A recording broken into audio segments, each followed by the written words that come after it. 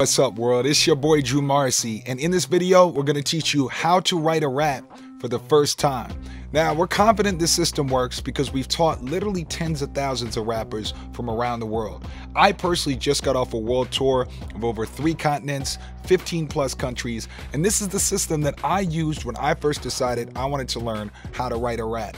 So if you stay tuned, it's going to be easy to follow. It's step by step, it's interactive, and you're going to get a lot of value out of it. You'll have a rap written by the end of this video, I swear. So without further ado, let's get into it. Now, step number 1, and the most common beginning question is, how should I write it? What should I write with?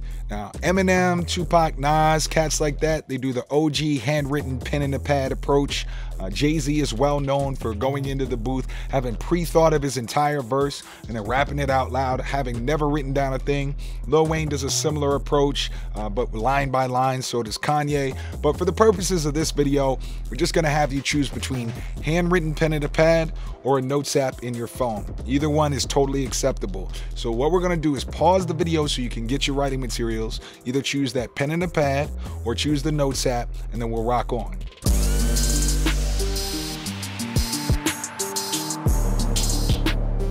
All right, now that you got your writing materials, we have to decide what to rap about. Now, there's a million things you can rap about, and hopefully this won't be the only time that you learn how to write a rap.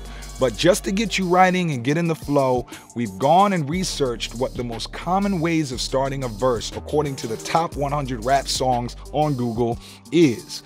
And what we found was there's a common theme among the Eminems, the Tupacs, the 50s, all these people, of starting their verse.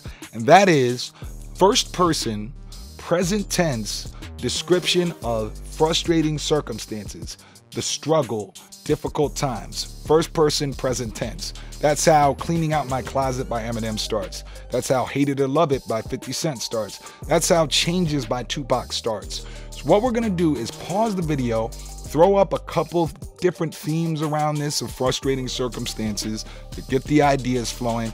I want you to choose one, and when you're writing, you're gonna do it in first person, present tense. So let's rock, pause the video, get that idea.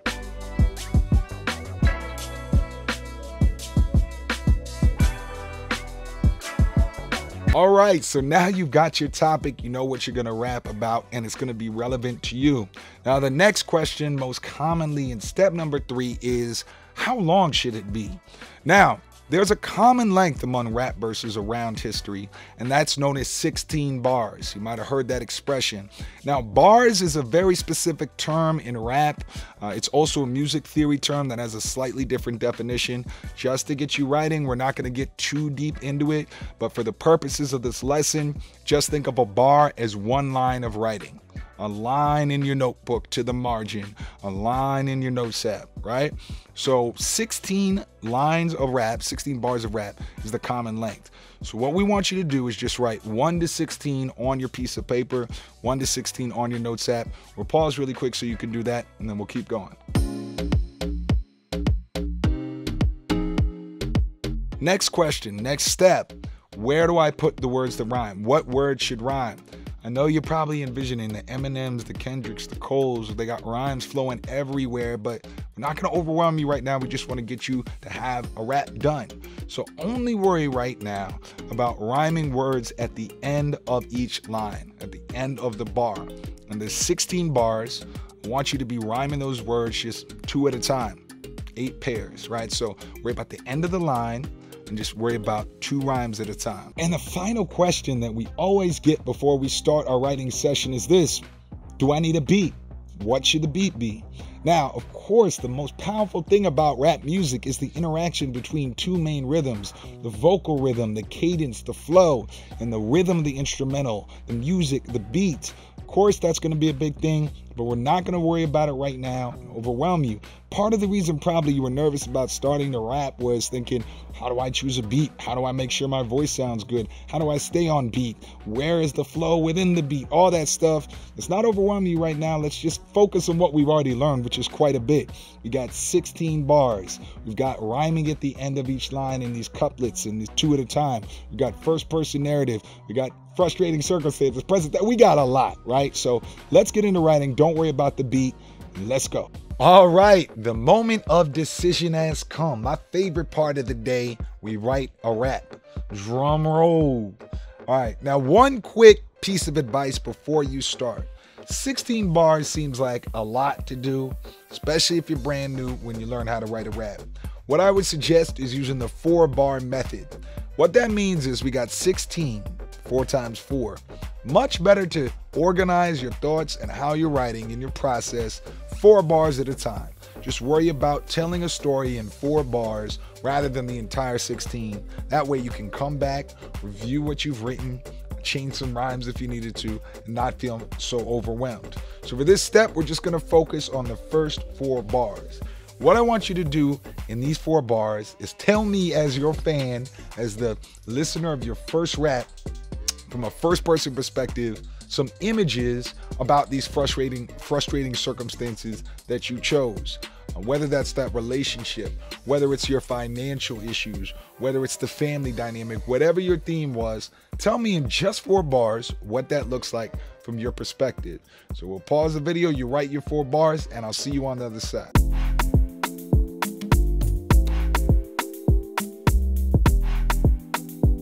All right, your first 4 bars are written, and you've told me a little bit as your first fan about your circumstances. Next, I want you to tell me about how your friends, your family, your community, your homies are experiencing these frustrating circumstances. How are they getting along with their money? What do they think about the relationship, whatever it is you chose? So you did your part of describing from your view. Now tell us about how other people in your frustrating circumstances feel.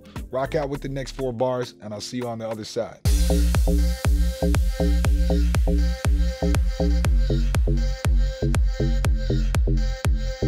All right, you're halfway through your very first rap. Congratulations. You're becoming a real rapper. That's amazing. Now, you've told me about your perspective, told me about your homie's perspective. Now I want you to tell me, what are you going to do to change these circumstances? How are you going to overcome? Are you going to hustle? Are you going to grind your way out of it, out of your environment? Are you going to leave that tough relationship? Are you going to move away from the harsh family dynamic? Tell me a little bit about how you're going to get out of these circumstances that you're feeling, that you described with your homies and your friends. Spend the next 4 bars telling me that, and I'll see you there.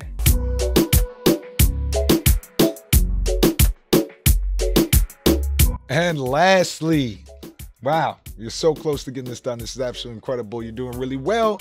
And the last step we want you to do is tell me how it's going to feel when you get out. You told me about how it feels to be there. You told me about how your homies feel about it. You told me what you're going to do to change it. You've taken me through a journey as your first fan in your first rap. Now tell me how it's going to feel when you're on and popping, when you've gotten out of the circumstances, when you're going to celebrate. How are you going to celebrate? Who are you going to celebrate it with? The homies that you mentioned, or are you leaving the homies? Are you getting a new girlfriend? What you doing? So finish off the verse strong. The last 4 bars with telling me how it feels to be at the top. How are you going to celebrate? Let me envision your success, the rags to riches. Last 4 bars. Let's go.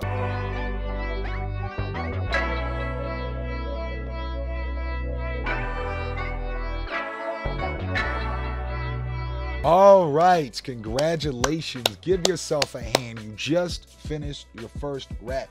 It's absolutely incredible. No cap, no gas. I know you're stepping out of your comfort zone. It's amazing that you're able to do this. You can really call yourself a rapper at this point. I'm not one of these coaches, one of these people that's like, oh, you got to have shot X amount of people or have X amount of $1 million or got X amount of girls in order to consider yourself a rapper. Nah. If you write, you're a writer. If you act, you're an actor. If you paint, you're a painter. If you rap, you're a rapper. So you can call yourself a rapper right now. That's really dope. Congratulations. Now, I know we said it's a 9-step process, but I wanted to give you a little bit of a bonus. So if you're gonna rap this out loud, what you just wrote, and you should, that's part of it, I think what you should do is practice slow and then speed up.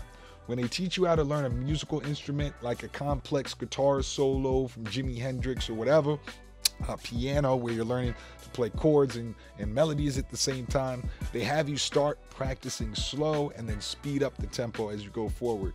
Rap is the same, especially with enunciation. I want to hear you practicing your consonants, those D's, those C's, those S's. That's what makes rap sound really crisp and really dope and really professional. But practice that slow and then speed up. All right, so that's a little bonus tip for all you who want to practice rapping this thing out loud. Now, if you've watched this for the first time and there's many other questions I'm sure you had, be sure to hit that subscribe button. We'll be doing many tutorials on this. Obviously, you probably see the channel. We got a lot already, but we're going to be doing more and more in 2019. So be sure to hit that subscribe button. But most importantly, I want to hear from you in the comments. You watched the video, you've gone through the training.